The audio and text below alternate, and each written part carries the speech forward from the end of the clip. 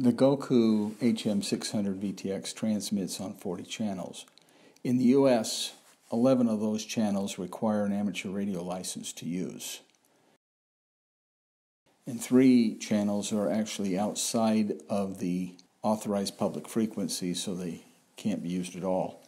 On my 4-inch Flywoo Explorer, the 11 ham channels came locked.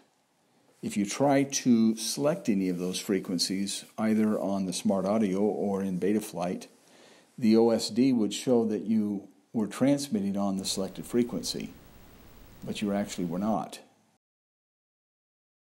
You were actually transmitting on the last unlocked frequency that you were using. Curiously, the VTX that came with my Flywoo would actually allow me to transmit on the 3 frequencies that were supposed to be available only on special request.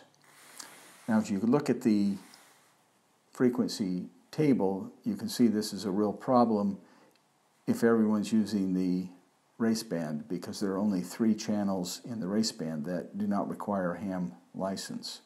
Now, I happen to have a ham license, so I should be able to use any of the ham frequencies. The process to unlock the VTX is actually quite easy. You plug in the battery,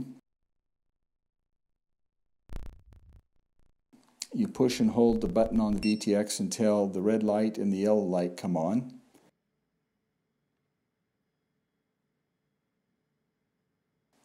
Oh, by the way, that'll take about 10 seconds or more.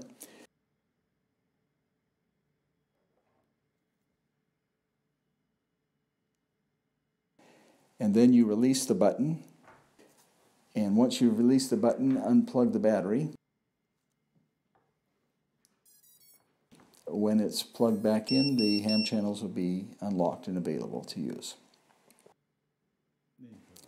Now, I provide this information for the other pilots that happen to have amateur radio licenses.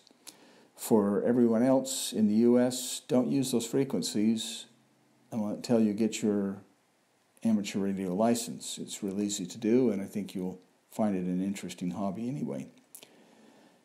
Now, as a follow-up on this, closing, if for some reason you happen to want to relock the VTX, you just go and do the same procedure over again.